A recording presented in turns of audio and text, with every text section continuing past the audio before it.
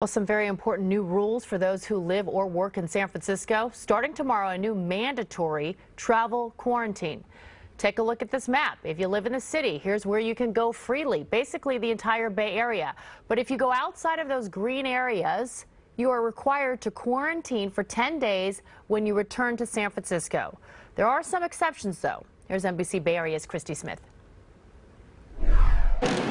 At SFO, Maria Malusheva was about to board a plane to Denver. One of her parents just had surgery.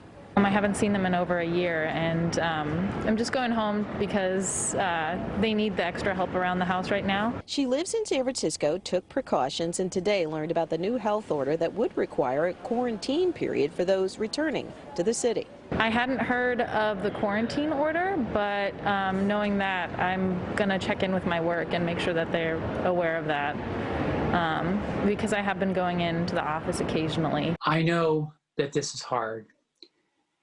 And I know this is yet another sacrifice in almost 10 months into this pandemic. Dr. Grant Colfax, Director of Health in San Francisco, released the order as COVID cases continue to skyrocket and ICU beds dwindle.